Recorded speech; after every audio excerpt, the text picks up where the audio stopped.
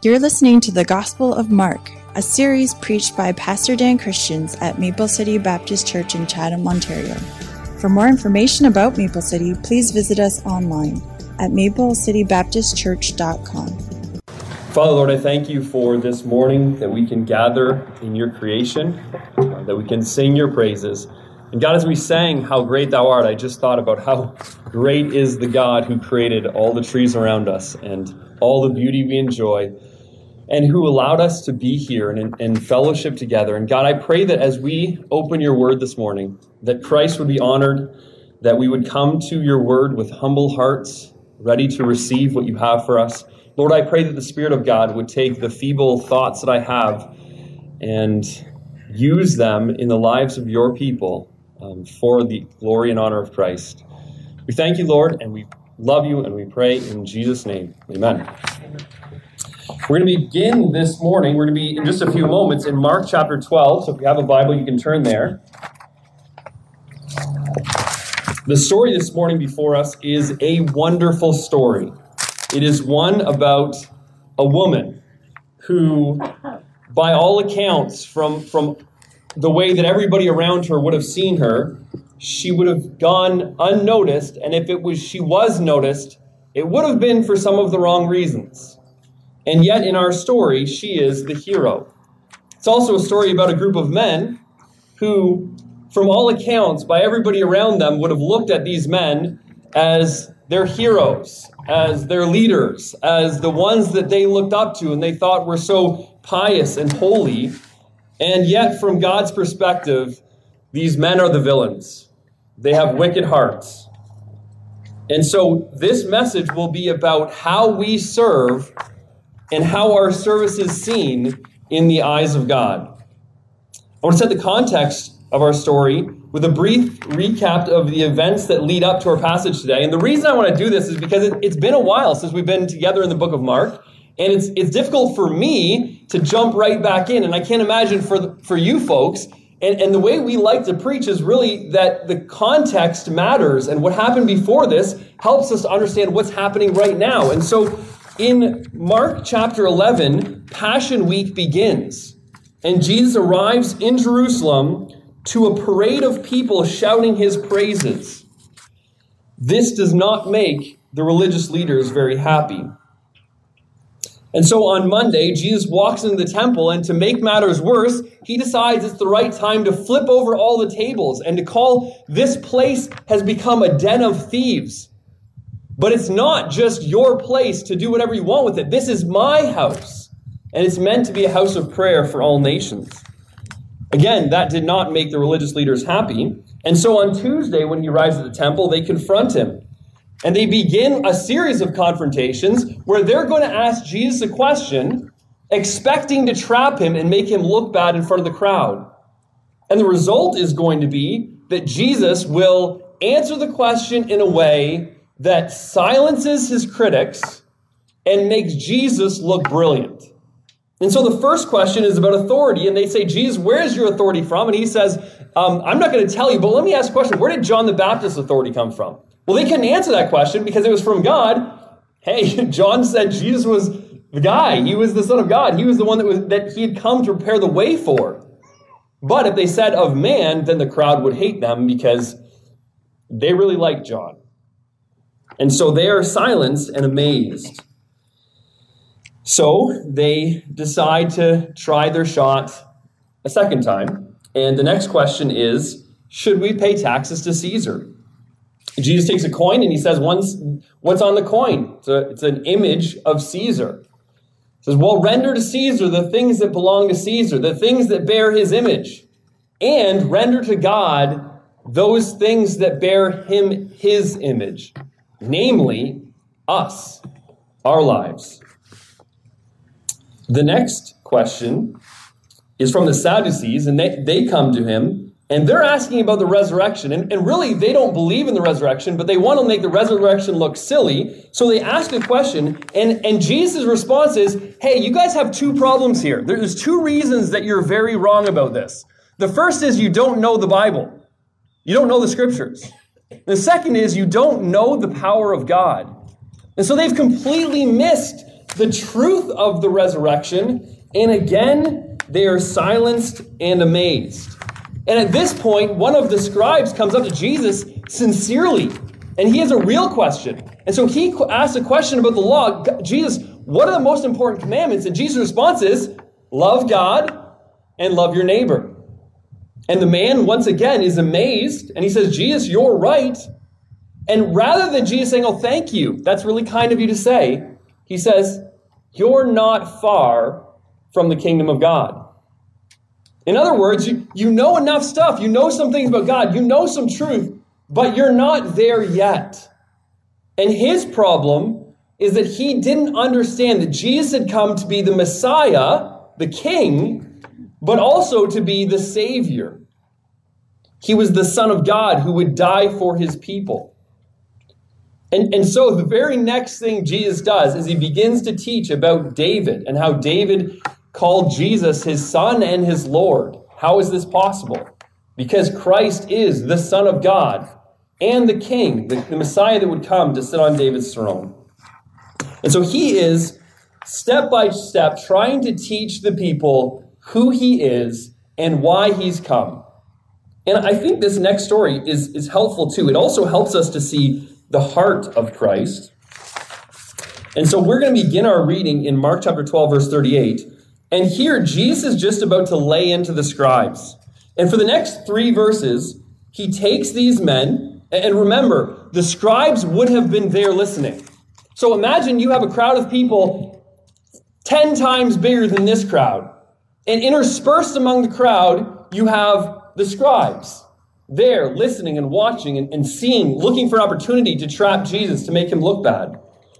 And Jesus begins laying into them. He lays bare for all to see the wickedness of their hearts and the cruelty of their actions. Verse 38, and he said unto them in his doctrine, beware of the scribes, which love to go in long clothing, and love salutations in the marketplaces, and the chief seats in the synagogues, and the uppermost rooms at feasts. Now, if you're thinking at this point, that this does not sound like a vicious condemnation, you just got to stick with me for a second, because right now he is stating the obvious. He is stating what everybody else would have seen and known to be true, but what he's doing is he's revealing their motivations behind this. So the condemnation is veiled, but it is there. It's not necessarily just in their actions. It's in why they're doing what they're doing, which is really valuable for us, because we must remember it's not just about what we do, but the heart behind what we do. He says they love. They love these things. They matter so much more than they should to these men. They love wearing their long clothing. And this long clothing is referring to the flowing robes that they were to put on while they were in the synagogue. But here's the thing about the scribes. They would go in the synagogue, they'd put the robes on like they were supposed to. They were beautiful white robes that marked them as the leaders and the teachers, but they would not take them off when they were done. They kept them on. They wore them everywhere. Why? Because they wanted everybody to know who they were, how important they were. They were the leaders of the synagogue. They were the teachers of the Jewish people.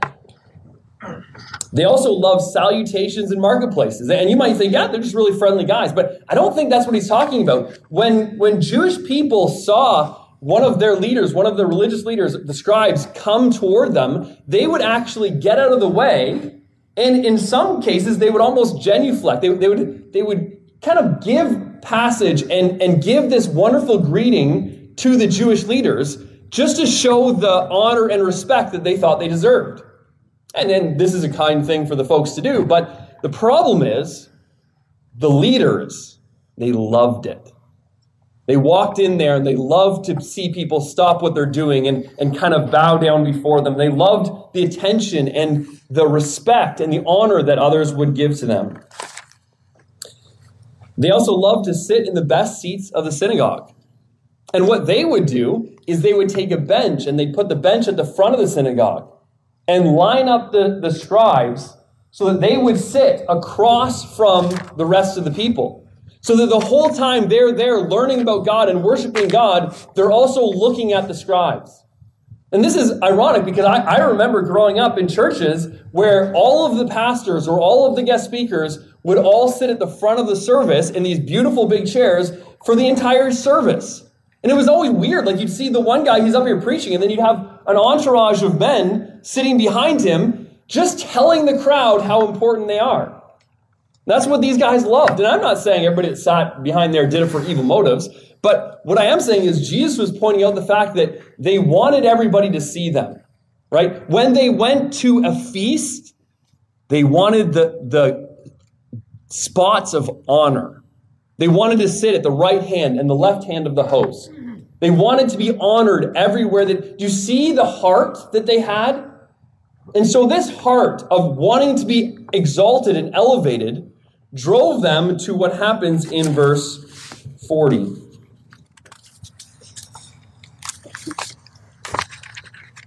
Can't turn my page. So here, I think Jesus here is just brilliant because the way he does this is he shows them what happens all the time. He reveals the heart behind it. And then he says, here's the end of it. Verse 40, which devour widows' houses, and for a pretense make long prayers, these shall receive greater damnation. In that day, the widows were incredibly vulnerable in that society. They were completely dependent on their husbands for income. And so when their husband was gone, they had very little opportunity for employment, very little ability to make any money and sustain themselves. And so they would try and live on the generosity of family and friends and on what was left. And it was a very difficult position for them to be in. There was certainly no social network that kind of caught them. The Roman government was not helping Jewish widows. And it should have been left to the leaders of Israel to step in, to surround them, and to care for those who were vulnerable and in need. But that is not what they did. They would, and we don't know exactly how this all happened, but I do believe that the next few verses give us an idea. I think they were so obsessed with exalting themselves that they would guilt and manipulate these widows into giving the little they had over to the temple, to them as gifts. And ultimately, they were left with absolutely nothing. It's a really terrible thing. It's a really horrible story. And these are the things that happen in religions, in churches even, that make the world around us rightfully disdain the church. Right? When they see vulnerable people taken advantage of, it's sickening. We should all hate that. We should all want to fight against that. And these guys were doing it, and everybody thought it was okay. And then it says, for pretense, they were making long prayers. It's almost like they're sitting there with these long, beautiful, eloquent prayers, having everybody think how wonderful they are.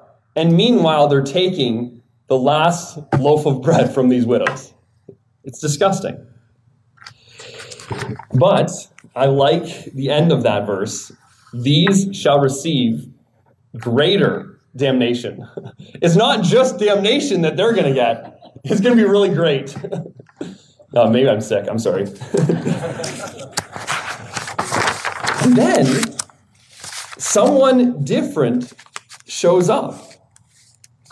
Verse 41, we have Jesus begin to talk about what's happening in front of them immediately after he's speaking. And I think Mark records these stories back to back for a reason. He says, and Jesus sat over against the treasury, and he was watching how the people cast money into the treasury, and how many that were rich cast in much. So Jesus, he's this people watcher. What I think is really neat to think about. Jesus is sitting there off the side. Nobody really is paying attention to him at this point. He's just watching people as they come to the treasury and they cast in money. And back then, they would have had 12 treasuries, 12 places that you could put money in. And they were brass and they were shaped like an inverted horn. And so when people would throw money in them, because they're made of brass, they would make a bunch of noise. right? And the more money you threw, the more coins you threw, the louder it would be. And so you have these 13 basins, these brass holders, and each of them were for something different. Kind of like when you give money to the church, you have different funds that you give to. And so they would choose which funds. They would go up, and as people were there and watching, especially during the feast days, which we were just coming up to the Passover, it would have been incredibly busy in the temple, and people have come from far and wide to give money to the temple. And so person after person goes up, and Jesus watches these rich people unload bagfuls of money and dump them, and all the clinking and clanking and the racket that would have been made as they give their money. And then we have a different person show up. Verse 42 says, there came a certain poor woman, a poor widow. She threw in 2 mites, which make a farthing. Again, imagine this widow. We know she's poor, not only because she's a widow, and most widows were poor, but because she probably had clothing that was worn and tattered. And in her hand, she holds 2 mites. These are the smallest coins in circulation in Palestine. They would have been the value of about 1/64th of a day's work for a common laborer, which would have been equivalent to $1 or $2 in our day. And so it's interesting to me that he makes the point to say she had 2 mites, which equal a farthing. She didn't just have a farthing where that's all she had to give. She could have kept one of those mites for herself. But instead, this widow walks up, and as she unloads her coins into the treasury, there's almost silence. Maybe one tiny clink in the bottom. After all these people have unloaded bags of money, and she comes in and she gives what seems to be almost nothing. And then, just as quietly as she came, she turns around and she leaves. And if anybody there had noticed her, they may have chuckled. Why did she even show up? What's the point of making this journey and coming all the way here just for that little bit, a couple bucks? Why do it? If they knew how little she gave, they would have laughed at her. And here, there is at least one person who does notice her. And that's Jesus. And we see her and her gift through the eyes of Christ in verse 43. And he called to him his disciples and said unto him, verily, I say unto you, that this poor widow has cast more in than all they which have cast into the treasury. For all they cast in of their abundance, but she of her want did cast in all that she had, even all her living. What an amazing story. What an incredible thing that there's this, woman who nobody would ever know about, nobody would ever notice. And yet, Jesus takes a portion of his holy word to tell us about this woman who gave almost nothing. Because he wants us to know that to him, her gift meant more than all the rest of the money that was given. Thousands of dollars is being collected. People are coming from far and wide to give their bags of money. And Jesus says that what this woman gave was more valuable to him than all of that. Why? Because she gave out of her want. Because she sacrificed. Because for her to give, it demonstrated that she had a heart that had love for her God, that had incredible faith and dependence upon him. And others came and they gave out of their abundance. They had so much and it was easy for them. It cost them nothing even to give a whole lot. But it cost her all of her living. It's all that she had left. She didn't go grab lunch. She gave it. And so I hope that this morning, as we look to the Word of God and we see this story and we see these two contrasting figures, the picture of the religious person who has it all together, who's wealthy and revered by the people around him, and the way Jesus looked at that person. And then we see this widow who wasn't being taken care of very well by those who should take care of him, but she still came and gave God all that she had. And hopefully we can learn some wonderful lessons. And so, the first thing I want us to see this morning is that there is an attitude about giving and serving that Jesus hates. It's possible to do some of the right things for the wrong reasons. And when you do that, Jesus is not impressed. It'd be better if he just didn't show up. We look at the pretentious clothing of the scribes, their ostentatious public greetings, their desire to be adored by the crowds, their pompous seats in front of the synagogues over and above everybody else, their arrogance in their desire to always be given the seat of honor at feasts. We see the way they robbed widows of their homes while praying these super long prayers so that people would see just how spiritual they really are. And Jesus hates that.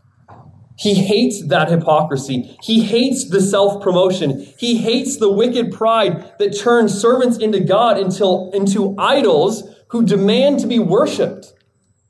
And really, that was the problem that the scribes, that the religious leaders had with Jesus. It wasn't that they were saying, no, there's a different way to worship God. Jesus had his way and they had their way. It was that they wanted to be worshiped like God. And Jesus said, that's not okay. You don't have that authority. You don't deserve that worship. And I think it's important for us to realize that this is not a Jewish problem. It's not a first century problem. This is a problem with all humanity. You take any group of people and you will find this heart, this self-promoting, prideful, desire for power kind of heart. We see it in the world all the time, but sadly we also see it in the churches. I have just finished, at least to this point, listening to a podcast about the rise and fall of Mars Hill Church. And if you don't know about the church, it's a church that grew very quickly on the back of one personality, one man, who was a brilliant man, a smart teacher, taught a lot of good things, but was filled with pride and arrogance. And that church fell so much more quickly than it grew. And it grew fast. And the problem here is we have people, we have believers who want to worship. In a sense, they want to worship their leaders. They're willing to lift them up onto pedestals that they ought not be on. Now, I don't want you to get this wrong. I know the Bible talks about give honor to whom honor is due, and there is a place of honor for those who teach you the word of God and pastor you and shepherd you. I think that's right, but it's honor, it's not worship. And those things are different, right? We all are under the same Lord. We all need to be shepherded. We all make mistakes and fail. And if you are going to worship a religious leader as your Lord, you will be disappointed, and it will be very painful when you are. But not only that, you're doing a disservice to that person, lifting them up like that. Nobody ought to be lifted up like that. And as soon as we lift anybody up like that, it's trouble for them. I don't know many men and women who could be lifted up and put on a pedestal and lauded all the time and not be impacted. It's a dangerous place to be. And so this attitude has and continues to affect Christendom. We've seen it through the centuries of the church. We see it clearly in the North American church today. And the problem here is in their hearts, in our hearts, in my heart. The desire for honor, for approval, for status, for recognition, for appreciation, for influence. That's not only in the heart of a pastor. That's in, I would guess, all of your hearts. All of us. We want to be lifted up. We want to be seen and appreciated, and we just want people to notice. Have you ever done something for somebody else and then kind of looked over your shoulder to make sure somebody else was watching? It happens, right? And that's this heart that Jesus hates.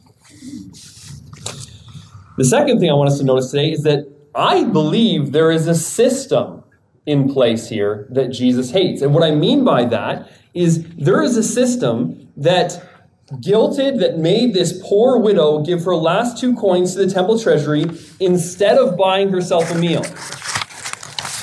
And you might say, yeah, but Jesus thought what she did was amazing. I think what she did was amazing too. I think it was wonderful. But I do not think that it was right for anybody to make her feel like she needed to do that. She had 2 mites left. And I think it would be appropriate for her to buy some food.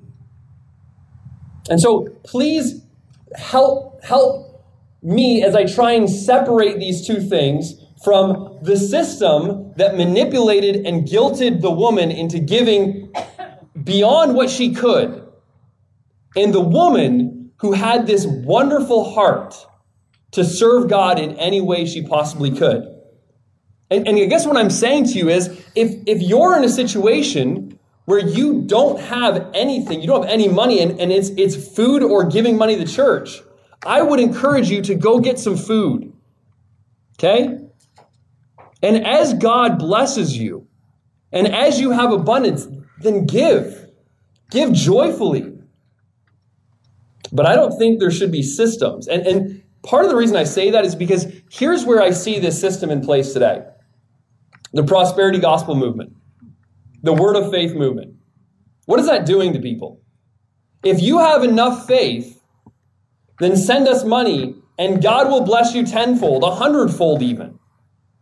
I know that you might be struggling this week, but put it on your credit card. You can do it. Send us $2,000 and I guarantee you'll get X number of dollars in the future. And people do it. And this is the version of Christianity that not only is growing in North America, but it's being exported to places like Africa and South America and Central America. And what an awful thing that is. Taking people who have nothing and telling them they have to give it all to the leaders. And then you have the leadership who is using that money to buy mansions and planes. And it's disgusting. And I think that is a system that Jesus would hate. Throughout the Old Testament and the New Testament, God is very concerned with taking care of the vulnerable in our society. So many laws in the book of Deuteronomy deal with the fatherless, the widow, and the stranger. Over and over again, those 3 words come up. And at every point, God is encouraging people to love them and care for them and meet their needs. Because God loves them. And he would hate that these people are being taken advantage of. Even in the New Testament, James 1:27, James writes that pure religion that is undefiled before God the Father is this: to visit the fatherless and the widow in their affliction and to keep himself unspotted from the world. Do you want to know how to do religion right? It's to take care of people who need to be taken care of. To take care of the vulnerable, the fatherless, and the widow. And we're reminded in this text that those who do take advantage of them will be judged accordingly. So I'm not saying it's wrong to give. I'm not even saying that it's wrong to give sacrificially. I think it's right to do so. I know that David said he wouldn't give a gift if it didn't cost him anything. And so when we give, it should hurt a little bit. But I am saying it's wrong to manipulate people into giving what they cannot afford and then to falsely promise God's blessing in return. So, there's a system that God hates. Finally, there is a heart that Jesus applauds. And I want to conclude our service thinking about what the heart looks like that Jesus applauds. This is the heart of the poor widow who is full of faith.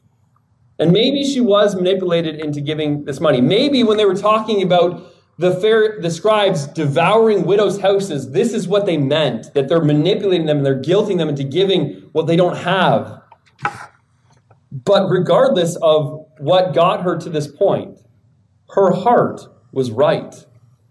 She was full of love and full of faith and full of dependence upon God. She was willing to sacrifice. She was willing to place her next meal in God's hands rather than keeping it in her own. I thought, as this woman gives us money, when she prays the prayer, Lord, give me this day my daily bread, it would have meant something very different than it means when we say it. Literally, Lord, help me have something to eat today. And Jesus was blessed by her generous heart. He drew attention to it. To him, this gift and this sacrifice meant more than the copious amounts of money that were given by the rich. 2 years ago, we were in Florida, and we were on vacation there, and on our way back, our family stopped in Cincinnati, Ohio. And we stayed downtown in a hotel, and we went out and we walked around downtown for a little while. There was a skating rink set up, and that was kind of cool to watch, and there were some places to get hot chocolate and stuff. And so we enjoyed our time as our family, and on our way back to the hotel, we walked past a man who was homeless. And, the man's got his cup out and he kind of looks at you, and I just continued to walk along, and our family continued. And then we got in front of our hotel about 20 steps later, and I remember Miles pulled me aside. And I think all the boys were kind of interested in this, but Miles pulled me aside and said, what's wrong with that man? And I said, I think he's homeless. And he said, well, what is he doing? And I said, he's asking for money. And when I looked at the man, to be honest with you, I think I knew what the money was for. I didn't think he was going to spend that money to better his life or to get a place to stay or to grab a bite to eat. I think I knew what he wanted to do with the money. And so I walked past. But the boys, they saw this and they were touched. They were moved. And so they took the last little bit of money that they had from their vacation and they went back to this man and they put it in the man's cup. Now, I could have taken that opportunity to explain why it was a bad idea to give to people who are homeless and drunk on the street. I could have done that. And I could have taught them that you shouldn't give, when God leads you to give, because it might be used for the wrong reasons. But I really think that part of what this story is doing is it's teaching us that when God moves us to give, when there's a need or something that we can meet, it's okay for us to meet it. It's a good thing for us to give when we feel prompted to give. And even in this situation where I think that this woman was, in a sense, manipulated into giving this gift, she was still honored by God, even though it was going to a temple that would soon be torn down, to leaders who probably already had too much. It was still good for her to give because she was giving it to God. And so I guess what I'm trying to say is, when we are living, when we're determining what we're going to give our money to and who we're going to bless, and what, I think, and maybe this is for me and nobody else, but I think sometimes we try and think so hard and make sure that every single dollar is going to go to all the right things every time. And I do think we should exercise wisdom and discernment, but I don't know if sometimes we're just clenching our money too tightly with the idea that someday there's going to be the right person.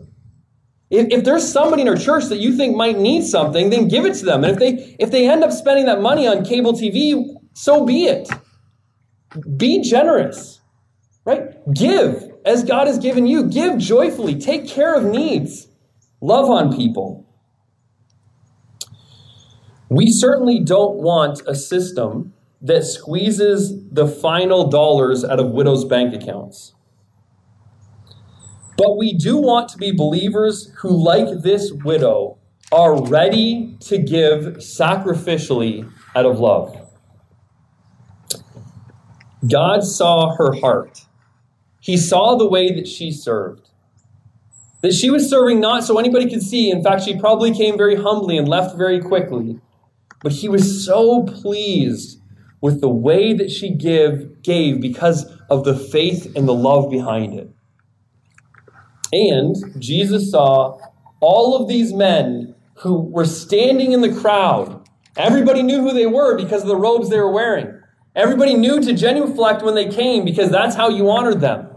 And these people, they just loved it. They loved the attention. And he knew their hearts.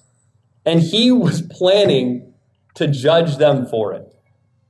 And so what a great opportunity that's before us today as we look at how we serve our Savior. Do we serve Christ because we want others to notice? Do we give, but before it hurts? Or do we love Christ and trust him and do what we do because we want to please him and no one else? Are we living before an audience of one? Or is what we do all about how we're seen by others? Our story today flips the world of Jesus' day on its head.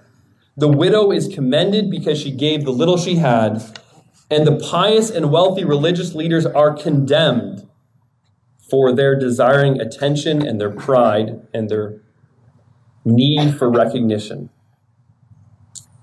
We looked at a verse in 1 Peter in our last study, and this text just reminded me so much of that. It said in 1 Peter 5:5, "Likewise, you younger, submit yourselves to the elder, yea, all of you be subject one to another, and be clothed with humility." And I thought about the clothing that this woman was wearing, how it would have just represented humility. "For God resists the proud, and he gives grace to the humble. Humble yourselves, therefore, under the mighty hand of God, that he may exalt you in due time." Can I remind you this morning that we don't give and we don't serve so that God will be impressed with us. We don't give and we don't serve to merit his favor. That everything that we need for forgiveness has been taken care of for us on the cross. That when Christ died for us, he said it is finished. And so we are saved by his blood and by his blood alone. If you don't know Christ today, more than anything I've said, what you need to know is that Christ came and he died for your sins so that you could know him and be with him forever. But if you know that grace, if you've received the unmerited favor of God, then the right response to that is to love him, to trust him, and to serve him with what he's given us. And so may we leave this morning with the desire to be like this woman. Check our pride and then live in love and faith and obedience. Let's pray. Heavenly Father, Lord, I thank you for this story. Lord, I thank you for such a clear contrast that we look to this woman who so many would have seen as unimportant, as they've seen little value in her, and yet through your eyes, what she gave was more valuable than anything else that was there, because she gave with a heart of faith and of love and a desire to serve her God. And Lord, I pray that you'd help us to be people who love you and who want to please you. And it's not about everybody around us. Lord, help us to give and to serve and to love out of just an overflow of the grace that you've given to us so freely in Christ. Lord, I pray that we would live our lives for the honor and glory of Christ and never for our own glory. We thank you, Lord, for your love for us, and thank you for sending your Son, and we pray in Jesus' name. Amen.